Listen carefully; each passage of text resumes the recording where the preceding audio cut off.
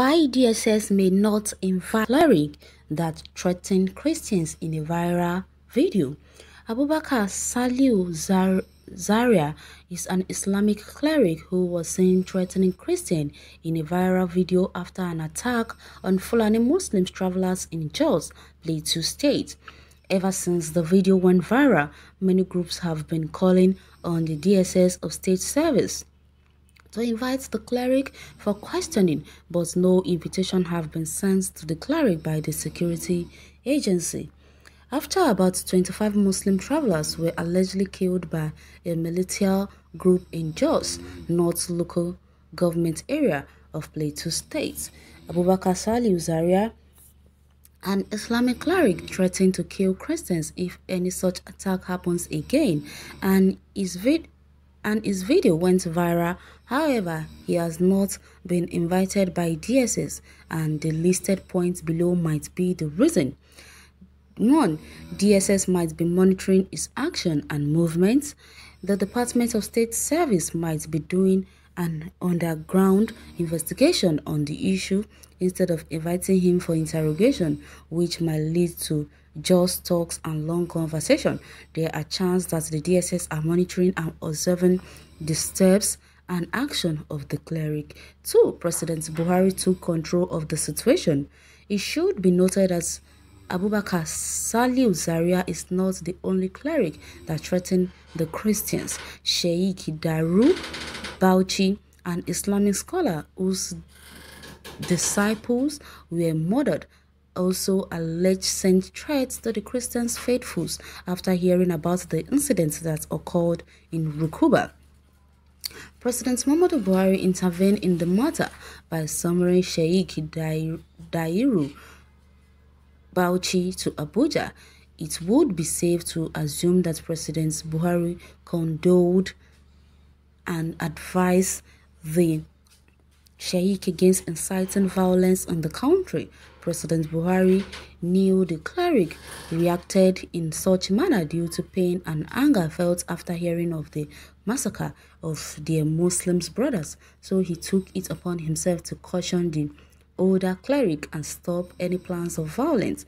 Though many people were angry that the president summoned the sheikh after his violent statement, he probably didn't want religious crisis to add to the issue of insecurity in the country, so he calmed the Islamic scholar, an action that will send a message to Abubakar Saliu Zaria. Both Islamic clerics have been sober and calm since the trip to Abuja. If the DSS wants to interrogate any of the cleric, they would have done that by now. I think the DSS will not invite them due to the above reason. Well, I don't really think the DSS are doing any investigation. That is a lie. But though, shall we all know that Buhari has never wanted any of his Muslim brothers or all those Fulanis to get into any trouble with the government? Or else, which of the Christians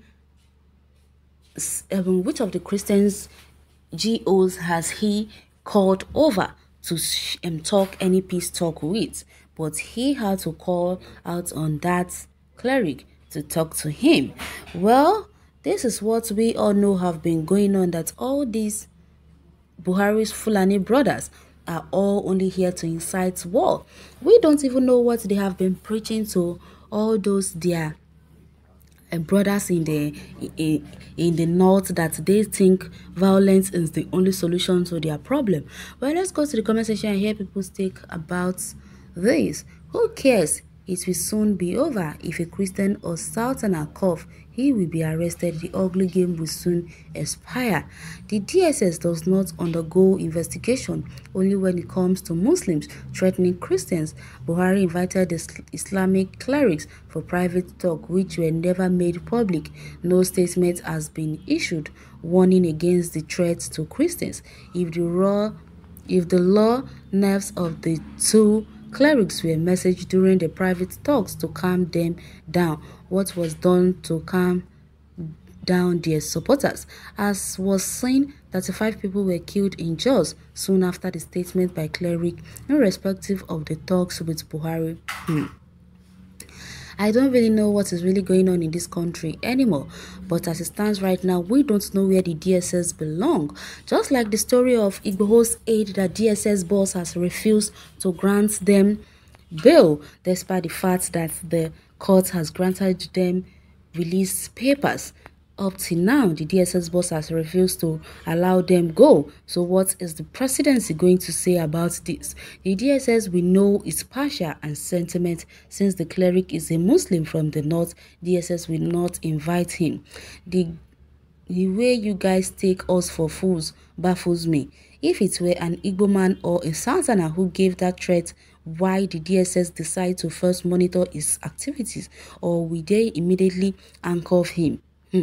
You are obviously mispresented his opinion. Please go back to his comments. Okay, the way you guys take us for a fool really baffles me, I must say. They will not invite him for interrogation because they are all terrorists. All of them are working towards the same goal, because Nigeria is now led Islamic terrorists. Their goal will never be achieved, that's I know, because we Christians in as much as the Muslim, even if not more than, I must say. So I don't know how and when it's possible for them to even try to Islamize this country. That is not possible. They can only do that in the north. Can't you hear the story of Isba? They've been busy molesting innocent Nigerians in the north, in Kano State, I mean to say. But no one has done anything about it. Instead, the presidency is smiling about it. Gabashew will not have anything to say about that. But when someone coughs against the administration, he will come out to wage his tail like a dog whose bones has been taken away. And now he's coming out to tell us now that the president is going to tackle all the insecurity issue in the country. Where is this done? If they are going to tackle the insecurity in the country, the security begins at home. Let them start tackling the insecurity matter from the north. That way we will know the presidency is indeed serious. The Muslim cleric gets a movement-founded trip to Aso Rock so that their nerves can be gently calmed by the president after hitting the polity with incendiary utterances. What a country! Story from Idiot. Did he not insult him the way he insulted Bishop Koka Oyedepo? He was lenient with those animals who started the killings in the first place. Leave Jos, leave Plateau, leave Benue. You said no, that you must kill them all.